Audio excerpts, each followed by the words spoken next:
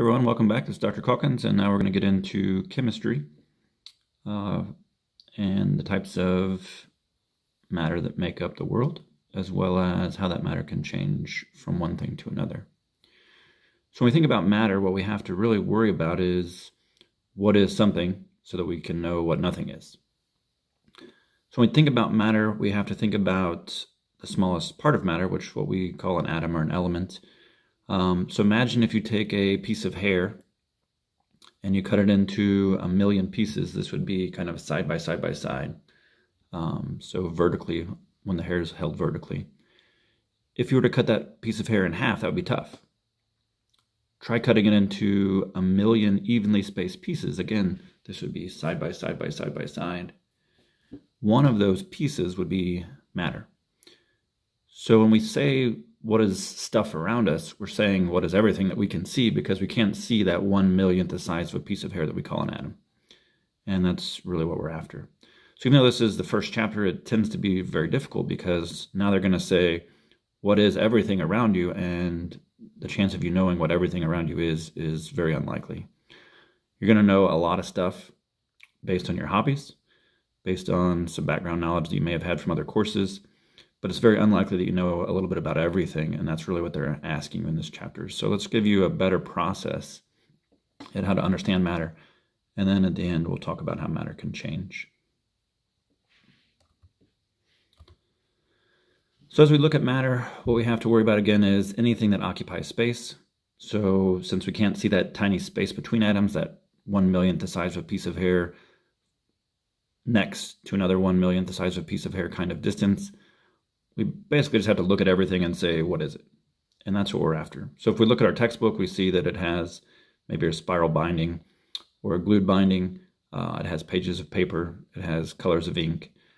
All of those different things, all of those different colors, all of those different textures are different atoms and molecules stuck together in some kind of a mixture that we'll have to deal with. Even air is difficult to think about because when you look across the room, it might look empty. It's not really empty, because if it's empty, we'd be suffocating now and eventually die because we'd have no oxygen. Not to mention we wouldn't have any pressure, so then our bodies would distort because there'd be no molecules pressing on them, so they'd start to swell up, so to speak, as if we were in a vacuum. So we know that in air there has to be oxygen, otherwise we die. More than likely there's lots of carbon dioxide, because that's what we as living organisms turn oxygen into, is carbon dioxide. So every time we exhale, that comes out. But there's also things like nitrogen, things like argon, things like radioactive radon that we'll learn about in week 4. Those are the kinds of things that are there that we can't see, although in labs we can see some radon and its background radiation in particular. But there's numerous things in the air, whether it's molecules from perfume or cologne, or some kind of shampoo or lotion that somebody next to you or yourself put on this morning or throughout the day. So there's lots of things that can be in that air, just as well as the air handlers, the air conditioners, the heaters, moving that air around. So there's lots of stuff there. We can feel it. But what's most important is it's lots of stuff. We can't see it because it's all mixed together. And that's one of the things that we have to worry about in this chapter. Is it a mixture, or is it a pure substance? Pure substances are very specific to knowing what a pure substance looks like, which is very difficult to know if you don't know what every element or compound looks like. Many metals are gray, many compounds are white, and that's one of the disadvantages of the criminal justice system. Is if you have a white powder, maybe it's not sugar, maybe it's cocaine or methamphetamine or something of that nature. So pure substances are something that are going to be difficult to understand, because, or at least to recognize visually, because they look very similar to elements in some cases. Some of them might be white or yellow or gray, but it could be things mixed together that cause that color. So that's something we have to worry about as we start to practice types of matter. Mixtures, one of those is going to be easy. The other one's going to be tough. And that's really because mixtures either look the same or they look different. So let's talk about those as we think about how they look. Can they look like compounds? Can they look like elements? And the answer is yes. So to narrow down our choices, one thing we have to look for first is our elements. if we hear the name of an element, we're going to know very quickly that it's something that we can match to a periodic table. So if somebody says, here's some silver, we take for granted that it's silver. We look at the periodic table and we see that there is no silver Si, that's silicon, but there is an Ag, and that's argentum for shiny in Latin. So it is there. It may take you a while to find it, but silver is an element on the periodic table. So something like that would be an easy kind of answer to look for because it's labeled. And we take for granted that if it was a chunk of metal that was shiny and it looks like silver, that we'd assume that it was silver. We'd have no other way to recognize that if there's no numbers provided on it or stamped into it. Another thing to look for certain examples of compounds in particular are things like the ATE, the ITE, or the OSE kinds of suffixes. Anytime you end in an ATE or an ITE or even an IDE, many times those are compounds where you have a metal or a nonmetal, or you have lots of nonmetals together, as is the case for carbohydrates that tend to end in OSE. So anytime you see a recognizable suffix, sometimes you can get a clue very quickly that that could be a compound, and definitely not an element that tends to end in an INE or something of that nature. One of the things we also have to worry about is if it's a mixture, it could look the same or it could look different. So things that look the same we would call homogeneous, meaning that they were mixed together, they look exactly the same left to right, top to bottom, front to back. If that's the case, they have synonyms. One of the synonyms for homogeneous is a solution. Another one is an alloy. Solutions are things like stirring salt into water or sugar into water.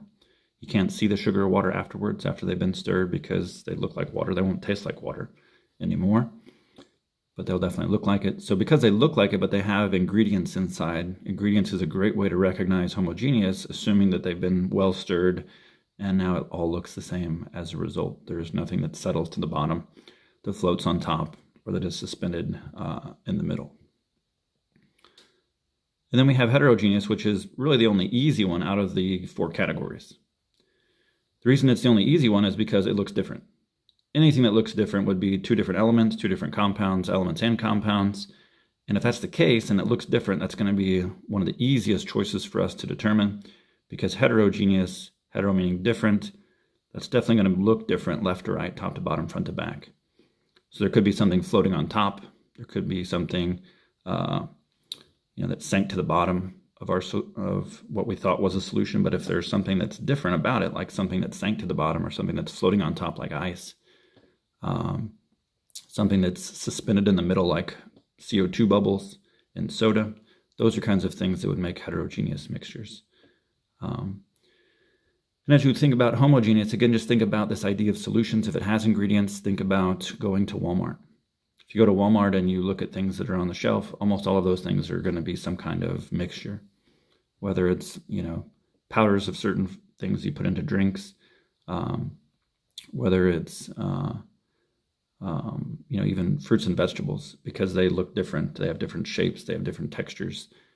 Maybe their peel is different from their, like an apple may have a red or a green peel, but it's, yellow underneath. Those are definitely different things, making them a little bit more easy to recognize as a heterogeneous mixture.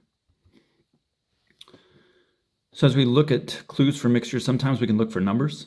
Oftentimes numbers are given to solutions. So gasoline's a great example because gasoline has numbers. So when you look at a number for gasoline, just the fact that it has different choices of 87 or 89 or 93 or whatever, that tells us that gasoline has a mixture of something. We don't need to know in chapter 1 what that mixture is. Maybe you know a little bit about gasoline because you like to race cars and you know that octane makes it go faster.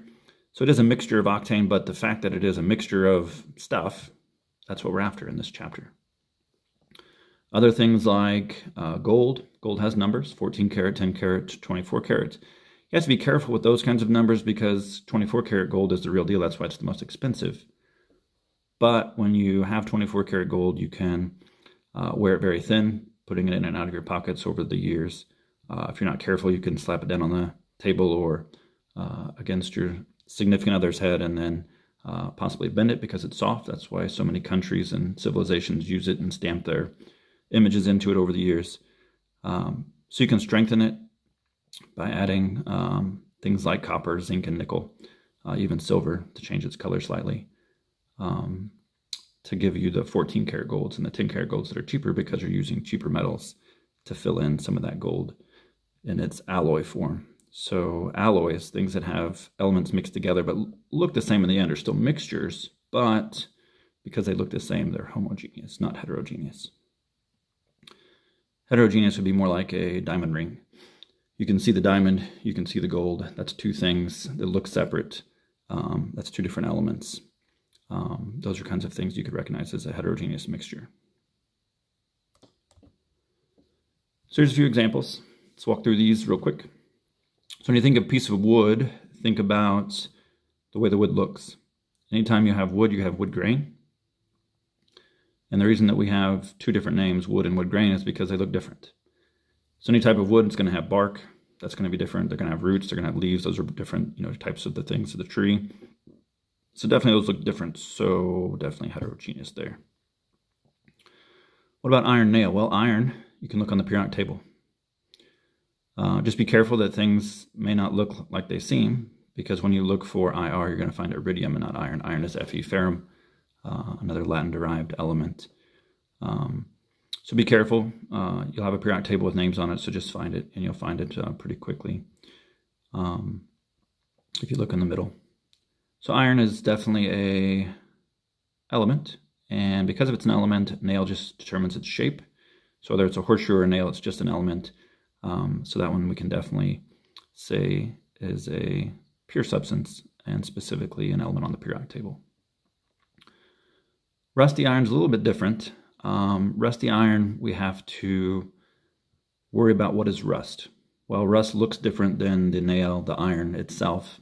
So if it looks different, we know it's heterogeneous automatically. So that brownness, that redness, that orangeness that you typically associate with rust, specifically of iron, that corrosion process therein, is definitely different from the original iron nail that's still probably underneath. It's still probably shiny if you kind of scratch it away or wire brush it.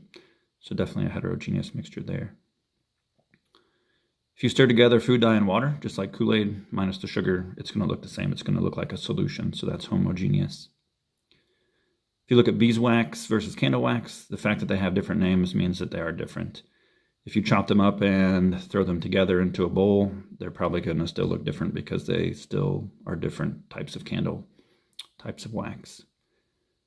However, if you melt that wax together, you're going to take that heterogeneous mixture from letter E and turn it into now homogeneous, because if you melt them together and stir them together, they're going to look the same, like Kool-Aid, stirring sugar together and so forth. So as you look at those, just remember that there is a process. Is it on the periodic table? Is it not? That's probably step one. Another possible step one could just be, does it look different? That could be a very easy way to get rid of heterogeneous or apply heterogeneous very quickly. But if it doesn't look different and it's not kind of labeled from the periodic table, then we have to worry about, does it look the same, like a compound, like a homogeneous mixture? The only way to really know that is to look for numbers. Numbers tend to guide us towards homogeneous because it's telling us what's in the solution. Things like diluted or concentrated are good examples of that. So just be careful as you identify some of these. You have to really worry about what something's made of, and in our class we have to know what everything is made of, which makes that even a little bit tougher. Elements themselves, again, just you have 118 choices, so take your time. You kind of survey through it. This periodic table is a little bit old. We have some of those at the bottom filled in now, but all those are radioactive, so we don't really have to worry about those. Most of what we deal with in Intro Chem is in the top 3 or 4 rows of the periodic table. So it either matches the periodic table or it doesn't. That's a pure substance. That's an element. Elements are made of atoms in their singular form. Most elements have either 1 or 2 letters. So the capital letter is always first. But because we only have 26 letters of the alphabet and there's a lot more elements than 26, we're going to have some duplicates. There is no longer any elements that have 3 letters using their Latin-based numbers. They all have either 1 or 2 letters now because they're named after people or famous places upon their discovery. As we look at atoms, the idea of an atom really was something that came about a long time ago with Democritus. He came up with the idea of an atom. He called it atomos at the time. Democritus may be famous for democracy, but not so much his idea of an atom. But Aristotle, much more famous philosopher, made it famous. He didn't really change much based on the idea, but he said that they were indivisible, meaning they couldn't be divided further. And we'll find out in chapter 2 that's not completely true. But Aristotle's idea, because he was so famous, stood for 2,000 years. You can imagine how much has happened in the last 50 years. What if we wouldn't have believed a smart guy for 2,000 years? So sometimes science in its dark ages didn't have a lot of progress because they believed really smart people. And it's good to believe really smart people, but you should also challenge them to come up with new ideas and to prove them. And that's where scientific method comes in later in this chapter. So eventually we could see atoms. This wasn't until the 1980s with IBM looking at their microchips. So what we're seeing here is what looks like an egg foam mattress, but this is just silicon atoms on a microchip. To get this image, it had to be pretty late at night, so say 3, 4 a.m. when there was no movement in the building because the resolution would be lost.